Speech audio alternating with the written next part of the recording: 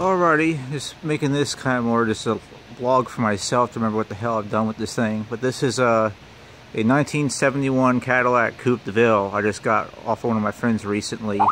Worked on it a few years ago. Got another video on YouTube here showing how it was when my friend had it before me on things he had me try to fix. But I just got done having to work on the transmission on this thing. The kickdown switch plug in the transmission broke on me while I was changing the oil, so I had to go replace a bunch of things. But now she's got a new shiny pan with an actual drain plug, so it's not such a pain to work on, and the new plug up there on the side.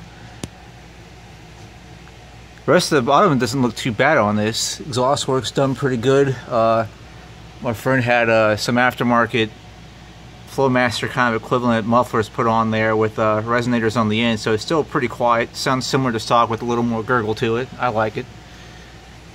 Engine still the stock 472 cubic inch V8.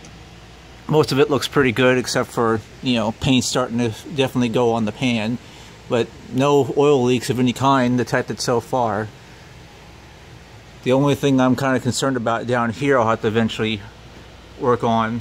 Let's see if I can get a light on this stupid thing. But there is rust coming from the pan down, you know, from the bottom part near the passenger's feet.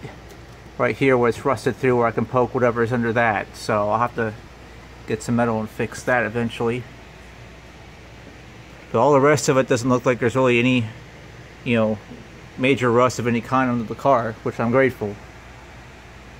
For the suspension, I don't have much lighting right now, but shocks were replaced, springs were not, so I'll have to eventually get those too. Just did an oil change on it too, so hopefully that'll last for a while. But I'll make another video showing how it is from the top and outside.